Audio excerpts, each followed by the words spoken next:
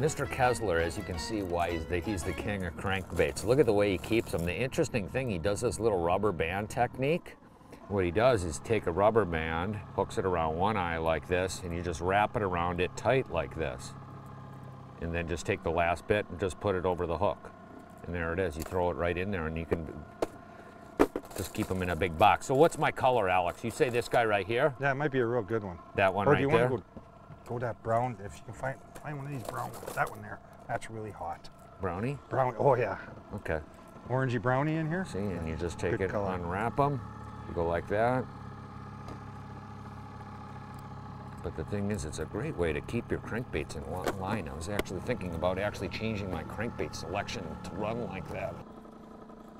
What it is you can actually just cast the bait out a distance in back of the boat, reel it down, and the bait hits 12 foot almost instantaneously, and that bait is functioning. So it's really efficient.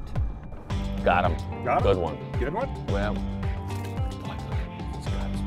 there's one. There we go. Boy, that's a holy nice mackerel. walleye. That's a fatty. Holy mackerel. Isn't that wild? Oh, beauty. There you go. There we go. Now we're talking. How do you like that? Pop them right out of the net. Look at that, gorgeous. Oh, there's one. There's one. There's one. Got one, sir? Yep. Any weight? I hear a little drag. Boy, he's bowling around. I don't know. He might be hooked on the cheek or something. Yeah.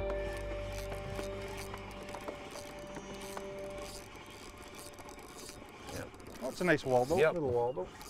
Come here, bud. Boy, he ate it. Oh, nice. Look at how stocky that fish is. Oh. It's like a football.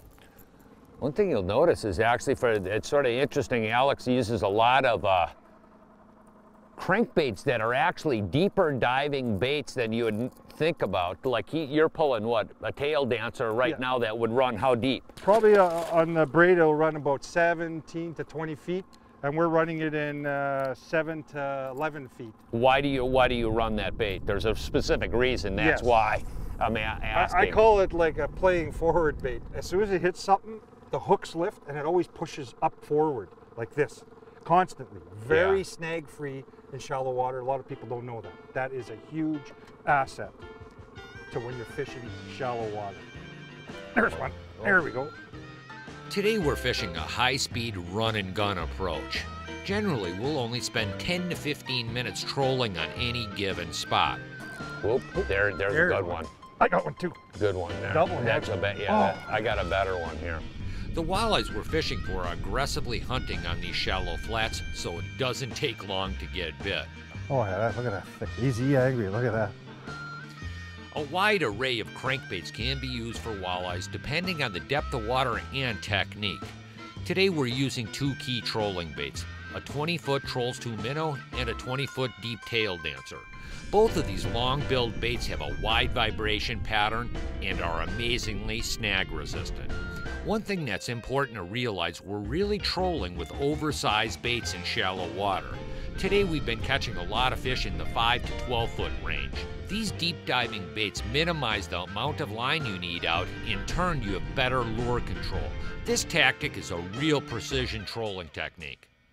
One of my most important pieces of equipment is my Mercury 99 Pro Kicker. I fished lots of walleye tournaments, and speed is such a big key when you're fishing with bottom bouncers, crankbaits, live bait rigging, and I can really dial in on the particular way we have to fish for that day. Right now we're in fairly heavy current. We're sucked up against the bank. We're looking for shallow, hungry, bigger fish, and I got to keep the speed about 1 mile an hour for our crankbaits to tick the bottom, and it allows us 1 mile an hour to have a good forward progress where we're covering the area real quick. So the kicker is so important. Once you have the speed dialed in, the crank you're using, the current, calm water, wherever the conditions is, when you have it all together, success. Yeah. That's what it equals. Hey, for more detailed information or to purchase any products you've seen on this show, go to lindermedia.com. And thanks for watching.